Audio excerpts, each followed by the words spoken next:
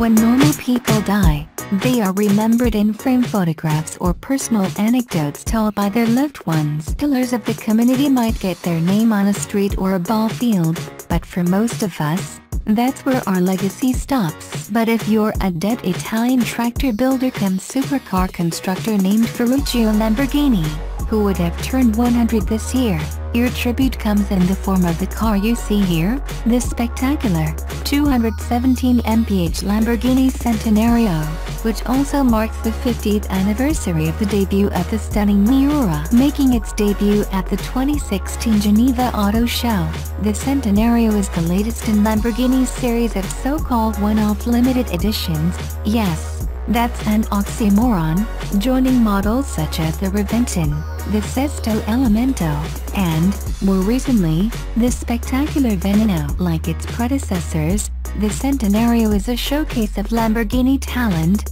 from engineers and craftsmen to designers, who have gotten pretty good of late. As with the Veneno, the Centenario builds on Lamborghini's mid-engine V12 architecture that underpins the Aventador, juicing it up with Lamborghini's most powerful V12 engine and wrapping it all in a shape that's tough to describe in words. For Ferruccio's sake, we will at least try. Like the aforementioned one-offs, the Centenario is jagged and severe, its form following aero-driven function with a satisfying dose of evil. But in contrast to the dorsal fin Veneno, which was suitably wild if not instantly recognizable as a Lamborghini, the Centenario's heritage is clear, with its smooth silhouette, hexagonal side glass, and horizontally oriented headlamps recalling the brand's current products. The gouge-like air intakes rising from the rocker panels to the roof on each side of the car are particularly bold, and they join the other hulls,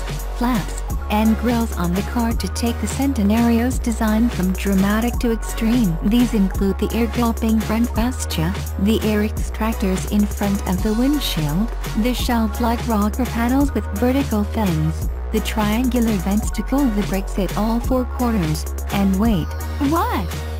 The distinct lack of a rear bumper. The Centenario's back end is basically a huge diffuser with 6 vertical fins that appear to originate deep within the engine bay, with 3 angled tailpipes nestled neatly in the center. Dramatic, Y-shaped tail limbs slice across the back a few inches below the Centenario's extendable